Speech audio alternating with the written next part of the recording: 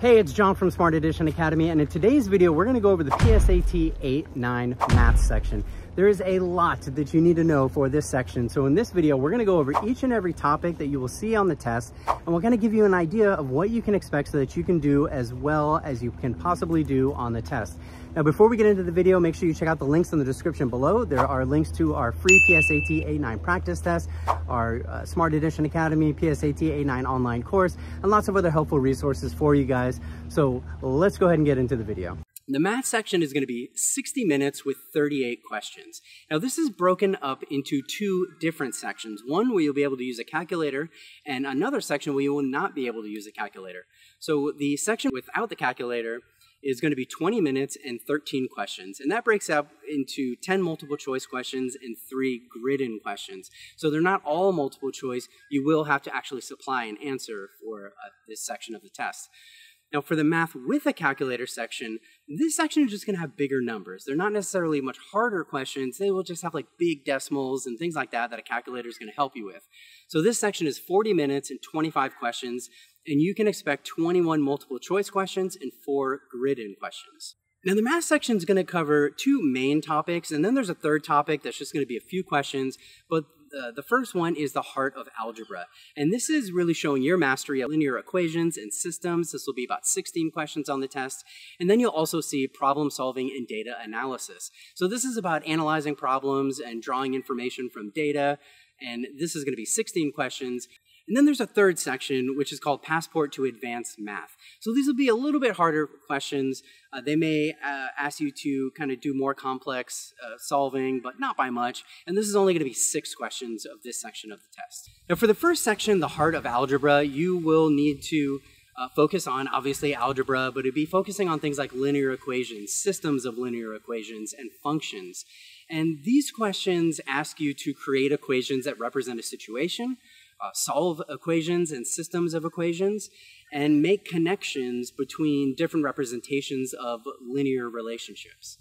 So more specifically, the types of questions that you'll see will be things like create and solve and interpret systems of 2 linear equations with 2 variables, algebraically solve linear equations or inequalities in 1 variable, algebraically solve systems of 2 linear equations with 2 variables, so that'll be a little bit more difficult, and things like interpret the variables and the constants and expressions for linear functions. Now, when it comes to the section with the problem solving and data analysis, we'll be asked to do things using ratios, percentages, proportional reasoning to solve problems in kind of real-world situations, describing relationships that are shown graphically, and analyzing statistical data. Now, this group of skills is really meant and is testing you on being quantitatively literate, demonstrating a command of the math that really will resonate throughout your high school courses, college courses, career training programs, and really just everyday life. So that's kind of what they're looking for in this section. Now, to break it down more, we mentioned, using ratios, rates, proportional relationships, scaled drawings, solving single and multi-step problems, solving single and multi-step problems involving percentages, solving single and multi-step problems involving measurement quantities, and unit conversions.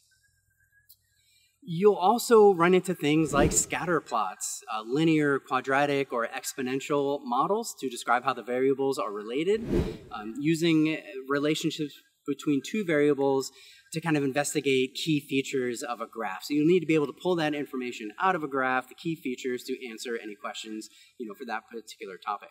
And all of this stuff may consist of tables, graphs, and text summaries, and you'll have to pull out all that information to answer the questions correctly. And when it comes to the Passport to Advanced Math, this is only going to be 6 questions. They'll be a little bit more difficult, but it includes kind of more complex equations or functions. So the types of questions that you'll see here are kind of creating a quadratic or an exponential function or an equation that models a context. Things like determining the most suitable form of an expression or an equation to reveal a particular trait given in the context of that question. And you might see things like creating an equivalent expression involving rational exponents and radicals, which includes simplifying or rewriting them in other forms. You may be asked to create an equivalent form of an algebraic expression by using structure and fluency within those operations. Now, all of this stuff comes directly from the College Board, so it's really specific and lets you know exactly what you'll need to know. Now, while there's only 6 questions, there is a lot that could be covered, so if we kind of keep talking about the different topics that you could see on the test, there is solving a system of 1 linear equation and 1 quadratic equation, rewriting simple rational expressions, interpret parts of non-linear expressions in terms of their context, understanding the relationships between zeros and factors of polynomials, and using that knowledge to sketch graphs, understanding a nonlinear relationship between 2 variables by making connections between their algebraic and graphical representations. Lastly, you might see things like using function notations and interpreting statements using function notations, using structure to isolate or identify a quantity of interest in an expression and isolate a quantity of interest in an equation. So this is everything that you'll see on this math section. It is quite a bit. Again, check out the links in the description below. If you want to practice these types of problems, you can take our free PSAT 8-9 practice test. And if you really want to dive in, you can check out our online course that has timed practice tests, question banks, all the lesson modules to help you learn this material, flashcards, video lessons, all that good stuff. Now, if you found this video helpful, subscribe to the channel, get notifications when new videos are coming out. We have videos coming out all the time, so I want to make sure you guys are seeing those. And until the next time, we'll see you guys on the next video.